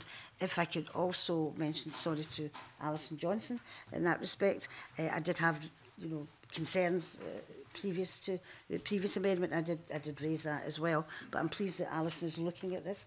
I think it is something in Amendment 125 that needs to be looked at, but I also feel that it's not just nursing staff. You'd mentioned certain numbers of people who are needing nursing care in care homes, but equally there are people in care homes who don't necessarily need a nurse there constantly all the time. So I think we have to look at the fact that a bit of flexibility, but I'm pleased that what you said previously, that you'd be happy to work with the Cabinet Secretary and perhaps the committee going forward to stage 3, because I think it is something that needs a wee bit more clarity in regards to the amendment that you're proposing. Thank you very much. George Adam. Thank you, Convener. I just want to agree with my colleagues and add some extra parts that Scottish Care actually brought up during this, particularly with Amendment 115. They said that they needed flexibility and an appropriate set of tools, not a nursing acute tool imposed upon them.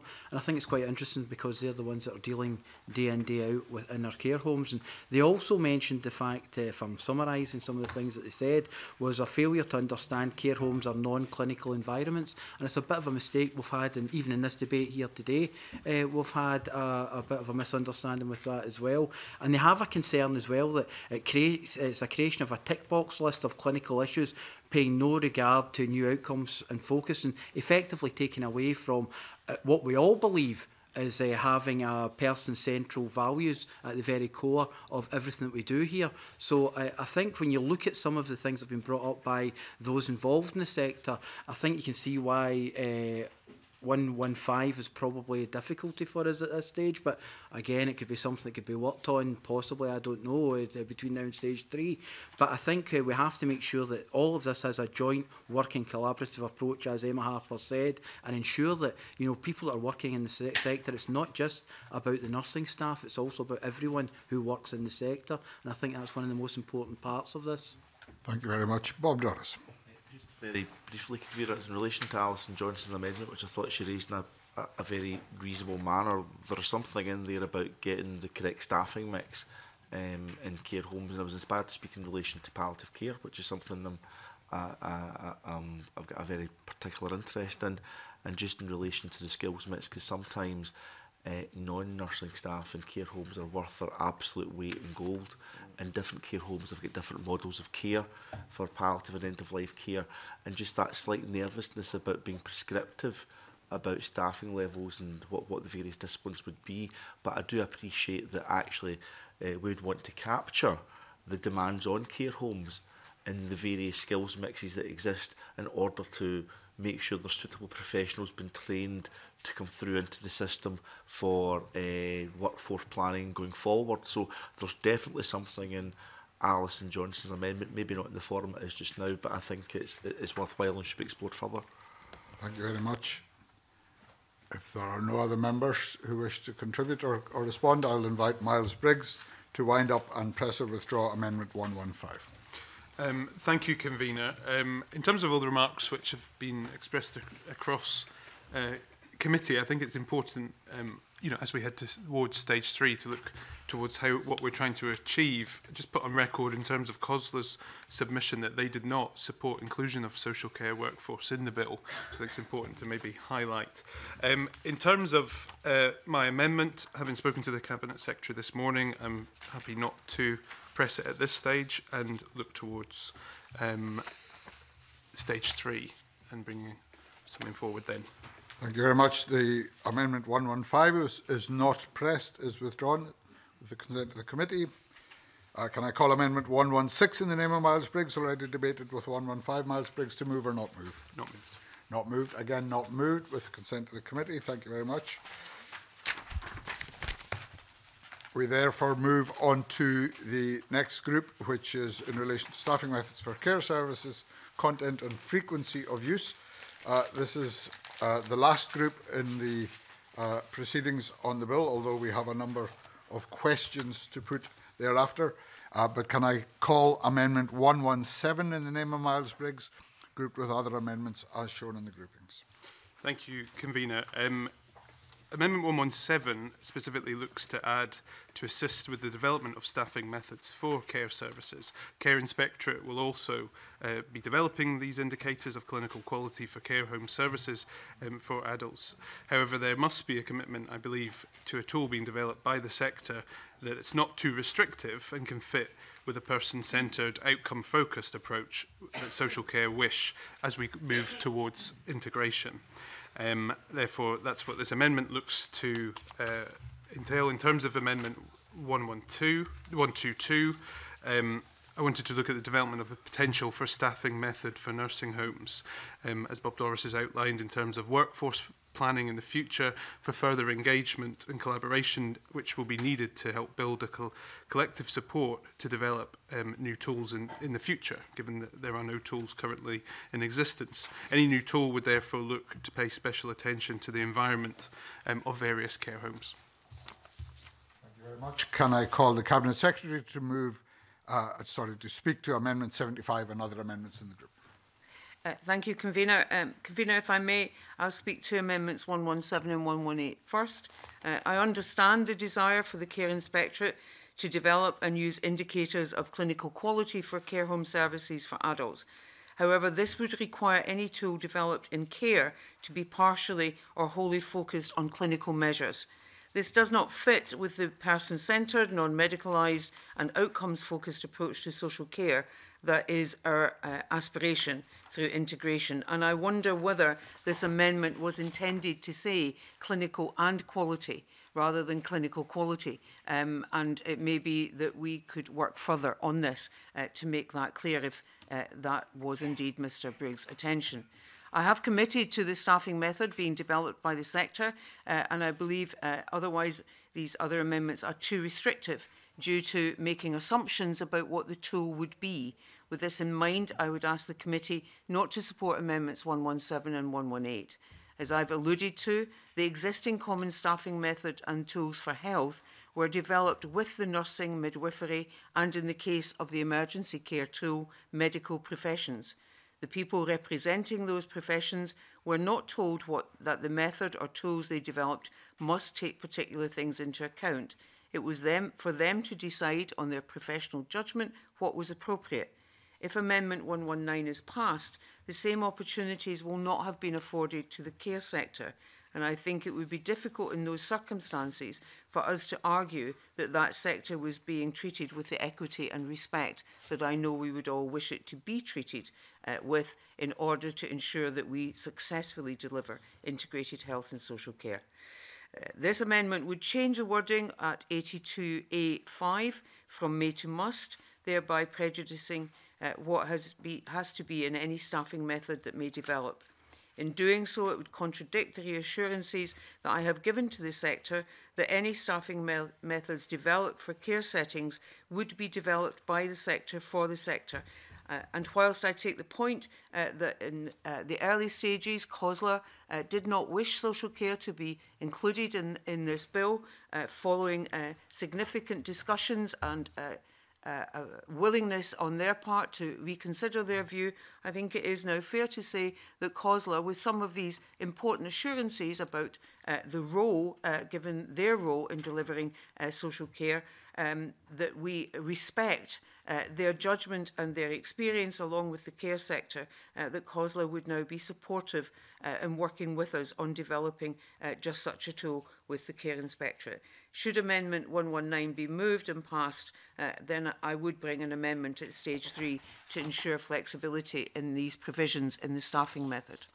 As I mentioned previously in relation to Amendments 94 and 95, I'm concerned by the lack of clarity on what is meant by professional and improvement organisations in Amendment 120. My preference, as with Amendments 94 and 95, would be to include something in guidance in order to allow for greater clarity and greater flexibility. Written evidence to the committee from Motor Neuron Disease Scotland and others highlighted the position of carers and their families and emphasised the importance of their voice. Amendment 75 clarifies that taking into account their comments on the general appropriate staffing duty is one of the elements that may be included in any staffing method developed by the Care Inspectorate under Section 82A. Amendment 121, lodged by Mr Stewart, requires that ministers ensure adequate resources are allocated to the Care Inspectorate to enable them to develop staffing methods for care services. The financial memorandum already clearly sets out the financial support for the Care Inspectorate. I am of the view that this is not something for primary legislation, it is something for the normal executive duties of government and for scrutiny by members from across the Parliament as part of the budget process, not for scrutiny by the courts, which is what a statutory duty can lead us to. On that basis, I would ask Mr Stewart not to press Amendment 121. Amendments 77 and 78 relate to the frequency of use of any staffing methods for care services which are prescribed through regulations made under Section 82B. This covers similar grounds to Amendments 18 and 22, which I addressed earlier, on the frequency of use for the common staffing method in the NHS. Section 82B provides Scottish ministers with a power to prescribe the use of a staffing method that has been developed by the Care Inspectorate. 82B2C sets out that these regulations may specify the frequency of use of staffing level tools. It does not allow ministers to prescribe the frequency of use of a staffing method as a whole. Whilst a staffing method and tool for care settings has yet to be developed, the expectation is that a method and tool would not be run separately. This is reflected in the requirement in Section 82A4 for any staffing method developed by the Care Inspectorate to include the use of staffing level tools. It is therefore the Scottish Government's intention that the staffing method and not just the tools should be used at a specified frequency. Accordingly, Amendment 78 removes Section 82B2C, whilst Amendment 77 sets out a replacement power for Scottish ministers to prescribe in regulations the frequency at which the staffing method as a whole, not just the tools, is to be used. As with the health provisions, as well as providing clarity that Scottish ministers can specify the frequency with which a staffing method for care services should be used and not just the tools, these amendments would also remove any possible suggestion that a tool can be used separately from a staffing method, or that a staffing method can be followed without using a tool.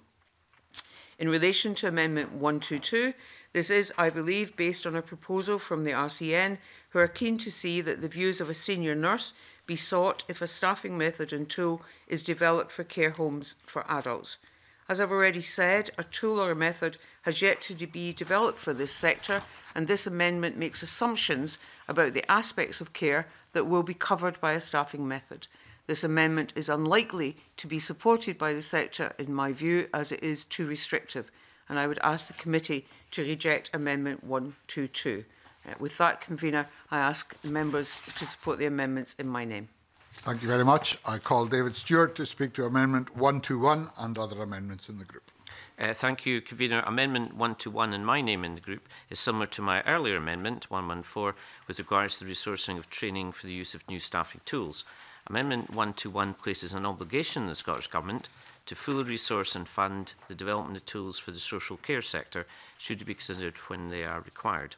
In the financial memorandum for the bill, there is reference to the cost of developing the tools, with £200,000 per annum over 3 years for contributions to development from the sector. It's acknowledged that development of tools for the sector could be complicated, and it's possible that the time and costs required are more than estimated. Should this be the case, organisations in the sector should be appropriately reimbursed, and Amendment 121 merely makes the obligation on Scottish ministers explicit in the bill. Thank you very much. I think Sandra White indicated. Thank you very much, Convener. If I could just speak to some of the amendments which are in the group. Obviously, Miles Biggs' Amendment 117 and 118. The evidence that I have been given, and obviously I've looked at it and spoke to it before also, says that Amendment 117 is restrictive by stating that the Care Inspectorate must develop indicators of a clinical quality for care home for adults. I believe that by focusing on clinical measures, it doesn't fit in with the person-centred approach to delivering health and social care, which throughout the debates and contributions, it does underpin integration, and that's what the bill should be doing. Equally, 118 looks at that particular possibility too. People should be spoken to and collaborated working. So I feel like I couldn't support 117 and 118 in that regard. Dave Stewart obviously has explained 121 is similar to 114, which I spoke to also, and I think the Cabinet Secretary also mentioned that the Scottish Government does not give monies to care homes. Some of them are private care homes as well, and it has to go through the Commission in that respect, and it has to go through individual local authorities too. So I have reservations in 121, which is similar to 114, which I know that Dave Stewart did withdraw. The most substantive one, I think, is Amendment 122. Basically, requires nursing homes to have a staffing pool and seeks the views of a registered nurse. And I do certainly agree with what the Cabinet Secretary has said also. This is a multidisciplinary staffing teams which are used in care homes. We heard evidence before that we have various abilities, and we have nurses there also who actually are perhaps older nurses who have more experience in more multidisciplinary nursing experience. And basically what I have been told, and I will say this about it's basically saying that this is from the social work departments. It says singling out one element of the multidisciplinary staffing team appears to look as though it's preferential treatment and everyone should be treated the same. And in the spirit of integration, you would hope that the tools would actually be developed in a collaborative way. So I think that's something we really need to look at, because we are looking at multidisciplinary, we are looking at integration, and we need to look at a collective support of tools which would work in that respect. So I think being so prescriptive in Amendment 122, I don't think it lends to this, and it would be nice to be able to, I'd like to be able to speak to it more, and perhaps speak to Miles Briggs as well, and whoever else. Thank you very much. Can I have Bob Doris? Just in relation to David Stewart's amendments, obviously a second similar amendment in relation to making sure there's adequate resources and funds available for training across the sector, which is a very important aim, I would contend. What I'm wondering if one of the underlying issues, and I ask this as someone who's not a permanent member of this committee, Convener, if maybe the wider issue that we're trying to get at is a consistency in the quality of training opportunities that are delivered across the sector, irrespective of whether it's a local authority or whether it's a procured service through the third sector.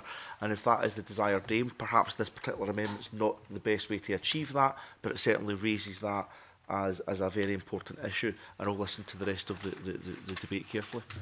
Emma Harper. Thank you.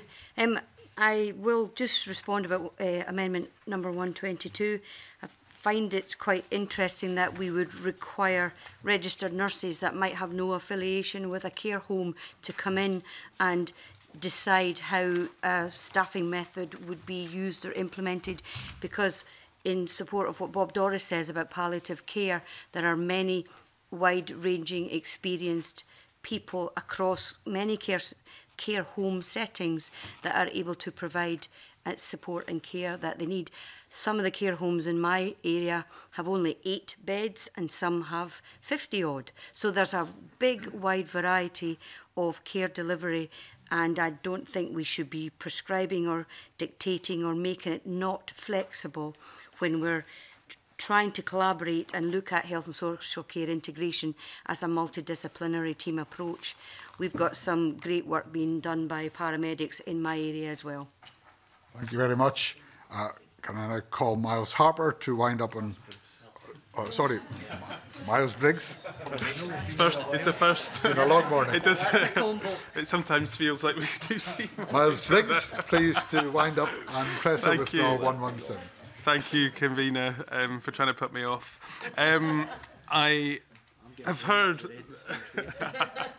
I've heard the points which have been raised with regards to my amendments, specifically in terms of 118. It was looking to where there's a real lack of consistent data on quality care, and I think that's something for stage 3 we should be working with the sector to collaborate on to move forward. Specifically as well, I think it's important, and I've had conversations with the Cabinet Secretary with regards to the pooling of professionals, and I think that's another area where the care sector can move forward, and I think that's something at stage 3.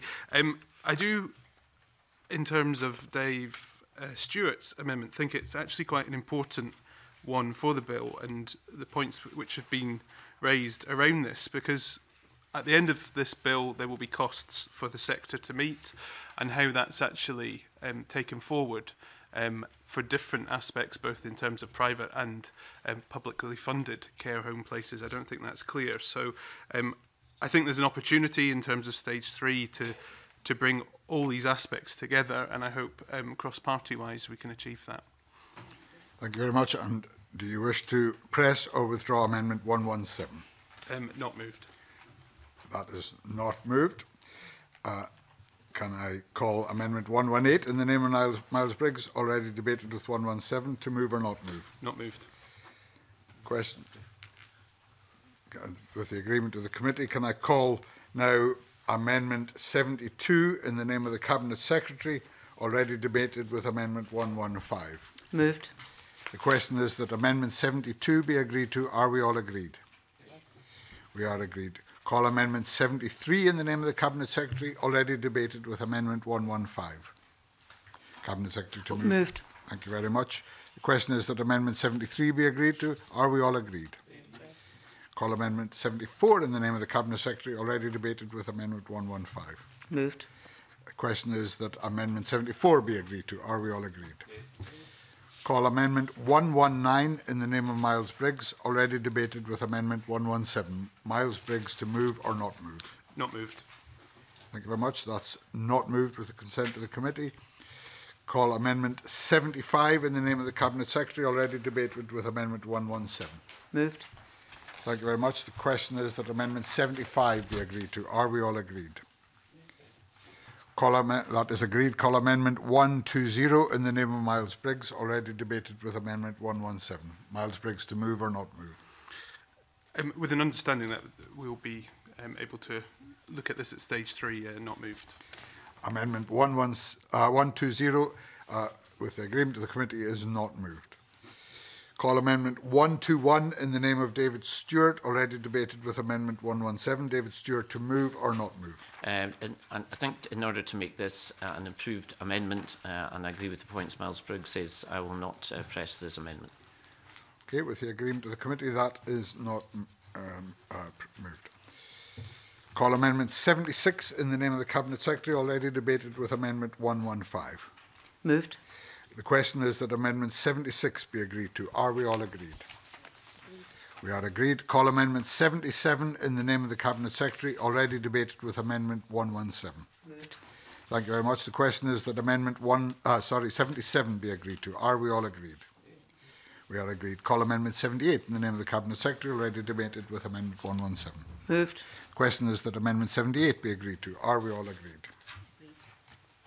Call Amendment 122 in the name of Miles Briggs, already debated with Amendment 117. Miles Briggs, to move or not move? Again, for the opportunity to improve at stage 3, not moved. Not moved. With the committee's agreement, that amendment is not moved. Call Amendment 79 in the name of the Cabinet Secretary, already debated with Amendment 115. Moved. And I call Amendment 79A in the name of Monica Lennon, already debated with Amendment 79. To move or not move? Moved. Thank you very much. The question is that Amendment 79A be agreed to. Are we all agreed? Are we all agreed? Yes. We are all agreed. Cabinet Secretary, to press or withdraw Amendment 79? Press. Thank you very much. The question is that Amendment 79 be agreed to. Are we all agreed? Call Amendment 125 in the name of Alison Johnson, already debated with Amendment 115. Alison Johnson, to move or not move? Convener, I do believe that in a truly integrated health and social care sector, health and care sector, we shouldn't be commissioning places solely for one part of that sector. And I believe that clinical care is absolutely essential very often to that person-centred care that we all seek. So I don't think this is an either-or. And I think, given the comments from colleagues this morning and from the Cabinet Secretary, I will not push this morning, but look forward to working with colleagues to bring back an amendment at stage 3. With the consent of the committee, that amendment is not moved. Is that agreed? The question, therefore, is that Section 10 be agreed to. Are we all agreed? The question is that Sections 11 to 14 be agreed to. Are we all agreed? Finally, the question is that the long title of the bill be agreed to. Are we all agreed? Thank you very much, colleagues. That ends stage 2 consideration of the bill. Thank you to the Cabinet Secretary and her officials and to members who have joined us for that item. We will now suspend for 5 minutes and then we will resume in private session to consider the rest of the committee's business. Thank you very much.